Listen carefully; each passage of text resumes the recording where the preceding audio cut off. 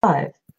Good morning, everyone. Paula Mattisonsierra here with another episode of 10 at 10. This morning, we have Jason Steinberg of Steinberg Imagery on with us, and he's going to be sharing some information on how to properly use our cell phones. As we have these great things in our pockets, and do you really know how to use it effectively? I'm thinking most people don't. Jason's going to share for those real estate salespeople out there, brokers, designers, uh, um, restaurateurs, to grab your phone and be able to really share an experience would be fantastic. So, Jason, good morning. Thanks for being on today. Good morning, Paula. It's good to be here. Thanks for participating. So tell us a little bit about yourself before we get started. So videography is such a new concept in the landscape. How did you get into this? What's this all about? Tell us where you came from. Well, I came from a journalism background.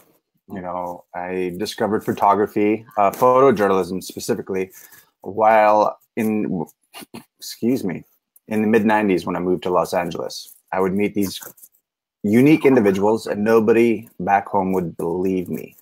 So I thought, well, let me make some pictures and share with them these characters that I was making, like the guy in Venice who has the turban with the dashiki and the electric guitar and the amplifier on his back, all while skating. Everyone thought I was making these things up. So it was natural to pick up a camera. And through that, they started putting video mechanics into the little DSLR. And of course, you hear mine going off, interrupting you, by the way. Oh, shit. So it was a natural transition, storytelling with pictures through my photojournalism career. And we all know how the journalism world is these days, especially newspapers. So I still wanted to remain true with storytelling and creating video to help businesses and corporations and individuals out just seemed like a natural fit. So do you also work with smaller business owners, or is it just large corporations? Well, some business owners way less than others. So, I guess you could say I work with smaller business owners. But yeah, the mom and pop family shops, absolutely. From multiple multinational corporations, the worldly, it's just who's ever got the story, I'm willing to participate. Yeah, and I find that now video is like king, isn't it? I mean, everyone would rather watch a video than read something, and so sharing that story and building that intimacy just seems like a natural fit right now, I mean, I miss the days of the newspaper. I missed having something tangible to hold on to. But yeah, reading on a screen, reading on a phone, it's just, it's turning the pages isn't as much fun. Yeah. So to be told a story, to watch it like how we've grown up with TVs, it's just natural. I mean, as kids come up, the millennials are business people now. That's all they do. That's all they want is to be told what the information is. Then they can go back further to research or read about it if they need to. Yeah. So it's all about the quick, concise message. So how are you seeing business owners actually using these videos? So we make a video, we spend the money, we put the time in, we use the video, we create a video. How are some of the ways that you're seeing it being used out there? The goods or the bads or the in-betweens? I would love to hear everything. What's the bad that we should absolutely, because clearly, let's start there. I love, what is the bad? What should we not do?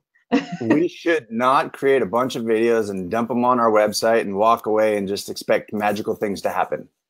And that's what a lot of people do. So I've developed more of a subscription plan. I've developed marketing strategies. I'm working with colleagues such as yourself to help strategize, to implement ideas, just to share it in the visual marketplace. Thank you, Angie. Yeah, definitely. One of the things I love doing as well, and a lot of people who get emails from me will probably see this. I took my video and I actually put it into my signature item as well. And I have to tell you, like I've so far gotten 4 actual clients from this because someone forwarded it to someone else who forwarded it to someone else because of information. Because, you're sending out an email. So sometimes it gets legs based on the topic, right? Right. So it pays to tell your story and be impassioned about it. It's like, your whys have to be big, right? So why have I started this business? What service am I offering? What am I trying to accomplish? Being able to share that through video is fantastic, Of course, you just exposed me as the cobbler's kid. Cobbler's kid has no new shoes. And do I have video in my signature? I will later today. I'm bad. Doing this show has actually been great because I've been getting all of this fantastic information from folks like yourself. And so every time I get it, I've been implementing it. It's like, oh, wow, let me put that into play. Let me do, so no, totally, and actually one of the things I'm noticing that quite a few people do is, they want to get so deep with the videos. It's like, well, I'm going to set up a studio in my house. I'm going to do all of this. But shouldn't you be what's your thought on that? Because my thought is you should be running your business, not trying to become a video storyteller like Jason, who has the eye for it. I don't know. That's just my thought. Or can they actually, I guess you can learn anything. Of course you can learn anything. But ultimately time is money. Do you have the time? Do you have the money to do that? I think having the home studio, like such as kind of what you've been doing with the live 10 at 10, it's complementary to the larger scope of things. Yeah. Such that, because you put together a video marketing campaign. It's a series of videos, anywhere between 3 to 6 to 12 to, more than that. And in between all those releases, you might have a topic that you want to share. Like, where can I find the best cup of coffee, and share a little insight and, work with it. Is that the 3rd cup you've had so far? Like, it's the same cup, right? Okay. All right. It's the same cup. All right. Never mind. So cup of coffee. Are you managing my cups of coffee here? Like, do I need to have a certain intake? Is there a level of caffeination that I need to be aware of here? Thanks, Mom. Oh, you're welcome. Just to share with everyone, because we're going to get right into like all the tips in a little bit. But just to preface, one of the things that we're trying to say right now is we're not saying that these are all the tools to become a big time videographer like Jason and, do all these huge campaigns, however, there are those moments, again, as a real estate person, designer, restaurateur, something amazing happens. You want to pick up your phone and you want to do that well, and you want to share that very organic moment. Those look really fantastic mixed in with the more professional items as well. And those you're probably going to do more regularly. So if you're going to do it so it complements your brand, let's make sure that we know exactly what we're saying here, So let's roll right into, I'm on my 3rd cup of coffee too. See, I'm telling you, like it's just enjoy.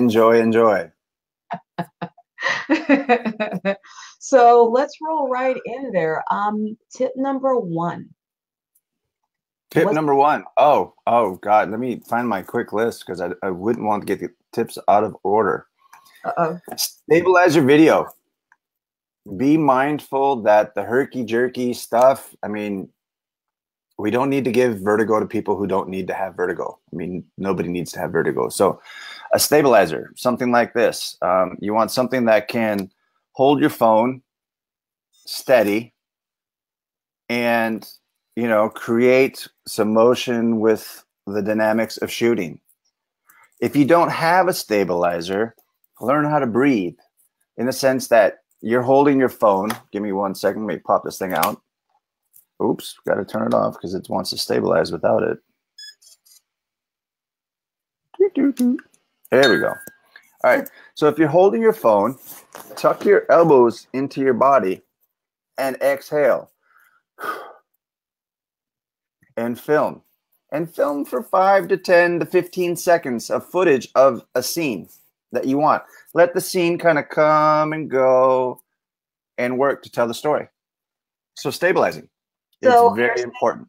So we're not, where's my phone? So, because sometimes I've seen clients offer me videos and go, hey, can you get someone to edit this for me? And you see these quick movements and they're trying to get everything because they're trying to, you know, be like the movie. So no to that then. Well, the reason why people are doing that, and this is my theory that I've concluded, is that it's like a snapshot. You know, you make a picture here, then you move there, and then you move over here and there. But with video, you have to let it breathe. You have to sit here with the scene and then transition over here. Don't be so quick, because when you're quick like that, it's like watching those old honeymoon videos that you would watch on VHS, you know, back in the 80s. And it's like, you know, afterwards you wanted to puke because you got car sick. I know. So question, those stabilizers, are they very expensive? Are they affordable? You know, because it sounds like these are things that we should just probably have as part of our tool set. I mean, are they expensive? If people are creating videos for the marketing purposes, the investment is real. I mean, this was $160. Okay. There are some that are cheaper. There are some that are more expensive. This is specifically designed for small cameras, such as a smartphone or a GoPro can fit nicely in this. Okay. $160, it's worth its weight in gold. What about, is there anything down at the $50 market, the $20 market? Are those still as good, you know? Yeah, that's called a tripod.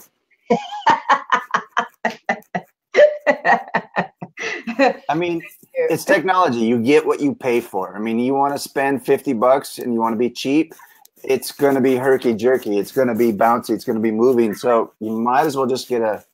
And what about a selfie stick? Could that help as well? Ish. But, you know, depending on how far you have it extended, I mean, a selfie stick, you're going... Like, if you just hold it with one hand out there, I mean, how heavy is it? I mean, for example, how heavy is this right now? Well, for 2 seconds, it's not very heavy. But if you hold it for a prolonged period of time, your arm, like your shoulder, everything starts to fall apart. It's getting shaky. Okay. All right. I see where you're going. So our first one is a stabilizer then. Stabilizer. What's our tip number 2? Audio. Audio is king. You can have a terrible video. You can have a fuzzy picture. You can have an out of focus picture. But if your audio is clean, people will at least listen to it. They won't be completely annoyed. I mean, they can put the video in the background on their desktop and listen to the quality. So my tip for that is everybody's smartphone at one point or another came with some headphones. Paula, did you realize that in these headphones, because, you know, I'm sure you do a lot of conference calls, that they come in with a built-in microphone? Yes. So why is that important? Well, it's just like making a quality picture. You know, you could be at the Eiffel Tower, and if you're 4 miles away from it and you pull out your phone, you know, the tower is like this little big, you know, into the corner. Angela from San Diego wants to know if there's any other tips about not making the audio too noisy, I guess picking up other sound. Angela, how is the audio right now? Give us a thumbs up, Angela. Let us know. Because right now I'm practicing what I'm preaching, and I'm utilizing headphones that were given, you know, from my smartphone. Nice. You plug that in, because the trick about having the noise is that you got the microphone, it's right here by your throat, your voice box.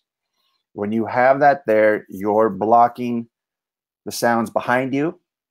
You're minimizing it. It's never going to be perfect, but you at least minimize it. I mean, my neighbors have like a whole bunch of chickens. There's dogs in my neighborhood. Like, there's all sorts of outdoor noises, but minimizing that, blocking it here, it helps. Nice. Thanks, Angie. I'm glad it sounds good, Angie. You know, so what's our tip number 3? Tip number 3 Framing. Framing, what does that mean exactly? Composing the image. I mean, here on the video chats, it's pretty much a standard norm to have somebody right here in the center. But if you have looked at any of the classic painters, the classic visual artists, there's this thing called the rule of thirds, where over here, you know, if you imagine, you know, you divide your screen into threes. Mm-hmm. So you have the vertical line here and a vertical line over here. But then to fill the frame, you want to be facing this way, and you have all this motion coming in and talking here. Because if I was talking this way, it looks a little weird, right? Yes. With the framing. Yeah. Whereas if I'm back this way towards, you know, the camera and allowing the space, it gives breathing room. You could have little pop-up. Yeah, like I don't know, logos or whatever. Like a Shry popping up and saying, "Hey," you know. Thanks, Shry. So framing. Okay, so again, think of the screen as a third. The main center area would be in the center, and then overflow on each side. That's almost correctly understood. It's not that you would have your face like here in the center and the center third, and then, but it's like, okay, you have that center area, but you want to be right here. Okay. So you're like halfway between the two thirds. Okay, I see. And then on top of it, you have the thirds coming in from the top this way. So here we go. We got this. Because if you look at when people do sunset photos, you know, the greatest one, you can have some good colors. But the best ones are when the horizon line is at one of those thirds. Because if you are here and the sun's popping up or popping down, it's more dynamic when your horizon line is at the bottom third or at the top third, depending on what kind of elements that you want to include there. So when you're considering it, should you consider both the vertical and the horizontal thirds? Absolutely. Oh, nice. Absolutely. If you want to take it to that next level. Okay, so framing makes a difference. Break it down into thirds. Nice. And most smartphones have a grid option when you're filming. Hey, turn that on. Yeah. Hello, Sandeepa. Thanks for tuning in. Having the grid on, it subconsciously you start putting things in on the line, and it helps frame everything much quicker. You don't have to think about it as much, and eventually it just becomes second nature. Nice. Okay. I love that. Okay. Actually, that's a really good tip. And me as a marketer, I didn't know about the framing. So blowing my mind, Jason. Okay. Number 4.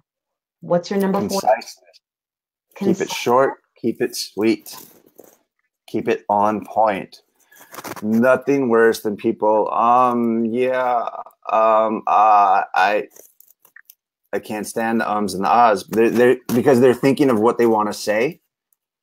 Know what you're going to say. Write it out. You don't want to read it like, oh, today we're going to talk about the weather. The weather is great. And here we are. You know, you don't want to do that sort of thing, but practice it. The more you practice, I mean, it's kind of like, you know, that networking group that we're a part of, you know, with BNI, your infomercials. Yeah. The more you practice it, the more you know your stuff. Thank you, Sandeepa. The easier it is to translate and to get your message out quickly and moving on to the next point. Nice. See? Conciseness. Conciseness. All right. And making sure you're right, because really just having some bullet points laid out really helps with the flow, doesn't it? Absolutely. Okay. All right. Absolutely. Tip number 5. Lighting. Lighting. Okay. Lighting. Yeah. Be careful of your lighting. Make sure you have quality light. You know, if you're doing video, have the light source be close to you so that you have higher quality. You know, be mindful of light. You know, looking at you today, by the way, you look fabulous. I love how the hair is all perked up with the little curls popping out. Notice that you got the memo, so we're both doing glasses and ponytail. Right? We are a team here. That normally I would be like, oh no, God, you got that big old white light behind you. But with the contrast of your complexion, it highlights the beauty of your hair. You pop out from the scene. You don't just blend in to the shadowy background, which, you know, had you not had that light back there, you would kind of disappear except for the whites of your eyes. Yeah. And having that contrast, like with your chair, that helps as well. Well, You pop out in the scene. Well, let me thanks, Sandy. You know, so let me ask you, if someone does not have like all the big lighting and a friend like Jason to advise them, you know, are there some basic things that you can do when you're doing a video? If you're pulling up your phone really quickly and you want to do like a quick about or something like that, is there something really quickly that we should know about lighting? Because I mean, there was one tip that you told me, which was beware of the sun, which I thought the sun was my friend. The sun is an awesome thing.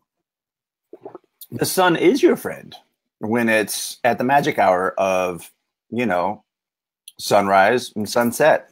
High noon, there's nothing worse than seeing a bunch of raccoon eyes, you know, with the sunbeam coming in, you know, the shadows of your eyebrows, and then all of a sudden you got these dark, big circles there, and nobody can see you. You look like a raccoon. Okay. So it does kind of kill all the color, doesn't it? Yeah, well, you know, a theater technician kind of shared this insight with me once. There are two people in this world. There are moths and there are cockroaches in the stage lighting world. Oh, when the lights turn on, what does a cockroach do? Runs. It does. It scurries into the shadow of the night. It disappears. Yeah. But a moth flutters to the light. It finds the light. It lets the light come into them. So you want like technology. Where are we going? The idea is you want the light to come into you, and you know you want that little spot of reflective light in your eye. Oh. Look at all the major advertising magazines. Look at all the front page ads that are in those magazines. Look at the eyeballs of each model. There is a dot of light. If there isn't, you immediately flip the page because it just doesn't pop out at you. It appears like they don't have a soul. Oh, wow. So there's that. It's called a catch light. So you get that little twinkle in their eyes, and voila. Beautiful. Like all of these things that I actually did not know about at all. So really great tips today, Jason. As we're like wrapping up, so can you just kind of review really quickly the item, all of the items today? So we have 5 great tips. I'm excited about like kind of applying them to myself. Notice I did the and can you review? Practice makes perfect. Yeah. Or permanent. Yeah, exactly. So run through them for us as we're closing out. Number 1, a stabilizer. Stabilizer. Avoid the bouncy filming. I love the bouncy. Avoid the fast filming. No bouncy. Stay with the scene. Enjoy it. Okay. Number 2, headphones. The headphone jack that came with your phone has a microphone built in. I mean, if you think the white is distracting, you can tuck it in. You could even cut the earbuds off. I'm sure everybody has at least 3 or 4 pairs of these at home. Do you use them all? No, but just in case someday I lose one, I'll have an extra. You could take your scissors. No, don't cut the buds. I feel sacrilegious. And cut it. You can put some black electrician's tape on it and it will disappear. You didn't see mine, did you? It's disappeared. Oh, you're right, because but okay, that makes sense. All right. Framing. It's a little scary to. I'm sorry? It's just kind of a little scary to have to cut the buds. Don't cut it, Jason. I know, right? I'm looking at it like, what did I do? No. Number 3. Number 3, concise. No, short. Framing. Oh, framing. You're right. Framing. See, look at you looking at my notes. Hey, how did you do that? Anyways. I see everything. Yes. That's why you're the specialist. Framing. Wait, number 3. Yes, framing. Rule of thirds.